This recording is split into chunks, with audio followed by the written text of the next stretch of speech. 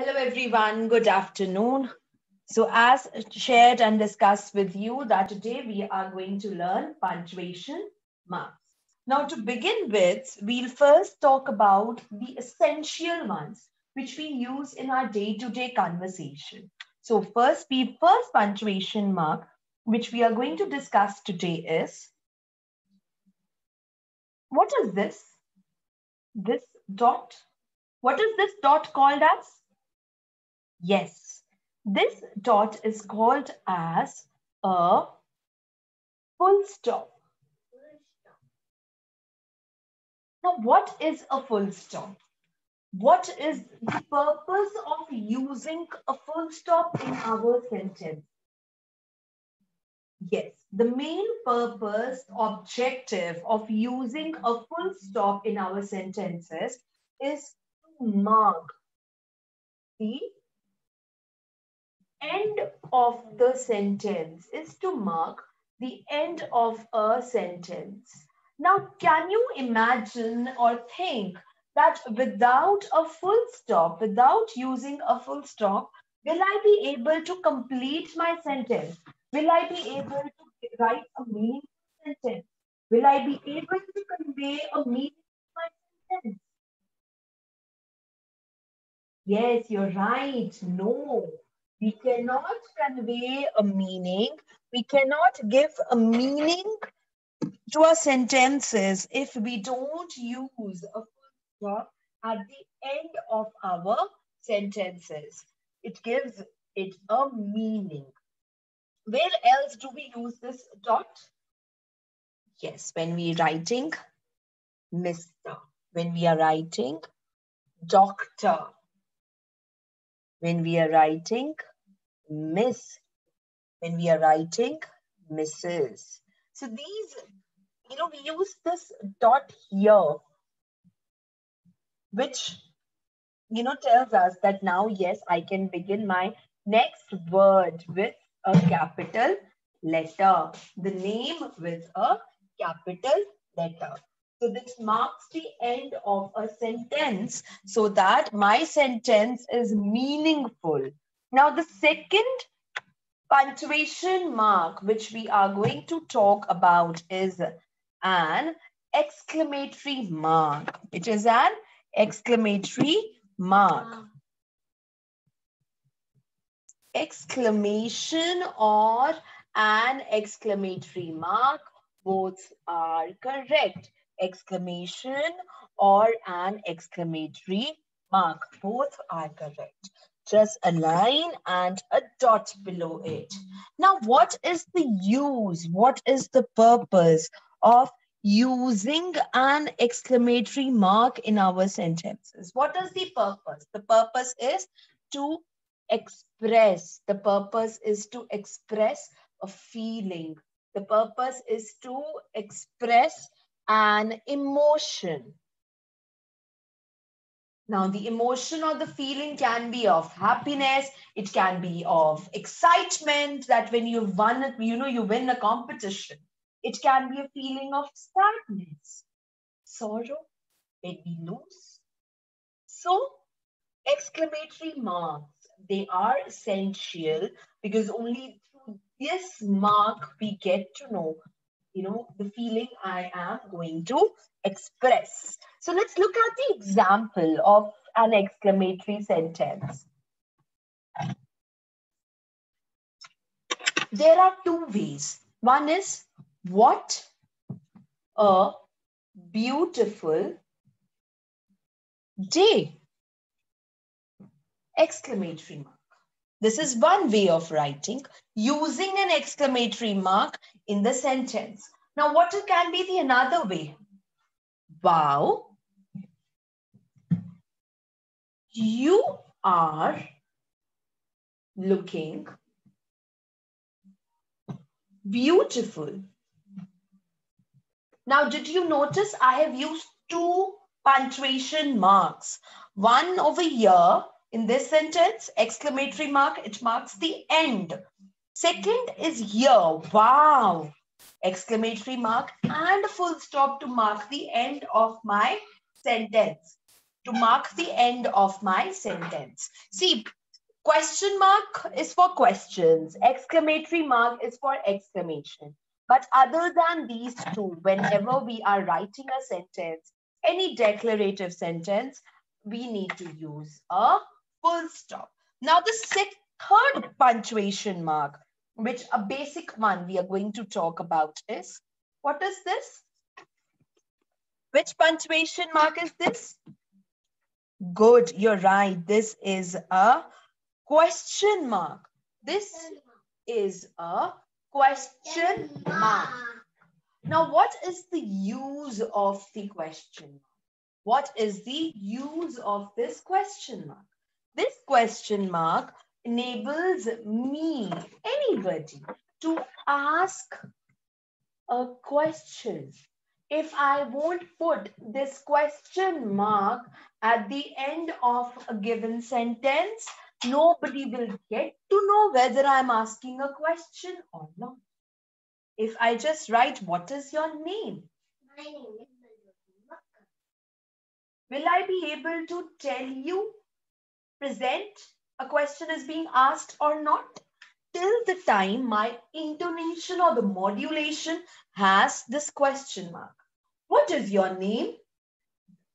You know, automatically there is a question mark at the end of my sentence. And when I'm writing it, what is your name? When I'm writing it, I have to put a question mark. If I will not use this question mark, my sentence, in itself is incomplete. The sentence is incomplete. Now let's look at one more punctuation mark in this video, and in the next I'll take others. The fourth one, let's look at fourth punctuation mark. The fourth punctuation mark which we are going to do is, the fourth one is a quotation. Fourth one is quotation marks. Now, these quotation marks, what are these? What is the symbol for this quotation mark? Can you people guess it? Yes, correct. Very good. This is the symbol for a quotation mark. This is a symbol for quotation mark. And what is presented through these quotation marks? What do I present through these quotation marks? I present that, something is being quoted directly. For example, she said, comma, I've used one more. My inverted commas begin, because I'm starting the quote. My inverted commas begin because I'm starting the quote now. She said, I will come tomorrow. She said, I will come tomorrow. Now, kids, over here, what did I do? I have started my quote with an inverted comma. I have ended my quote again with an inverted comma. And how did I get to know my sentences ended over here? Because when I had used a full stop here. So basically in this sentence, if you identify, we have used three. We have used three punctuation marks. Which one did we use? We used a comma first, because to separate the speaker from what he's saying.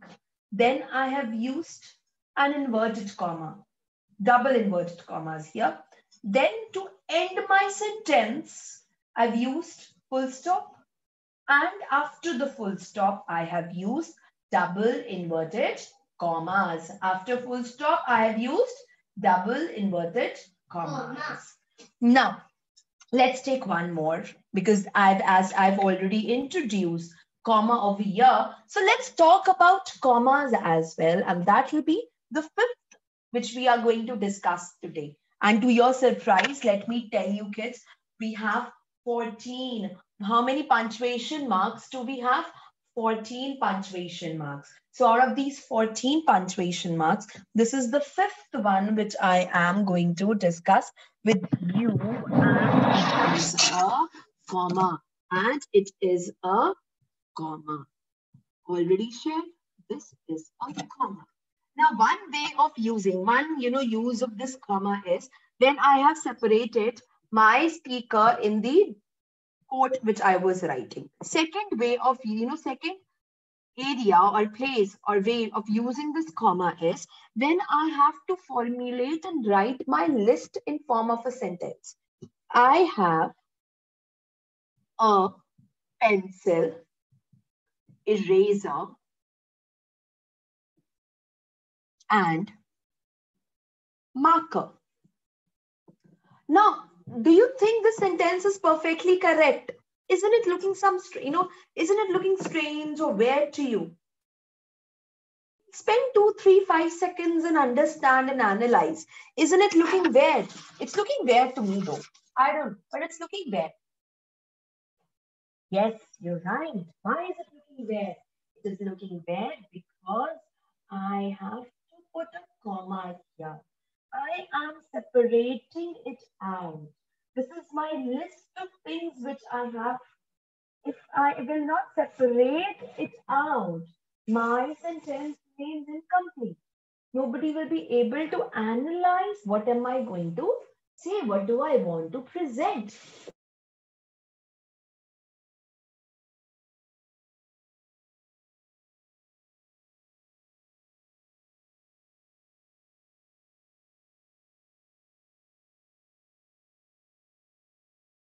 I need to use this using a when we have a speaker and the speaker is saying and I have to separate my speaker. The second place where we use a comma is, where do we use a comma?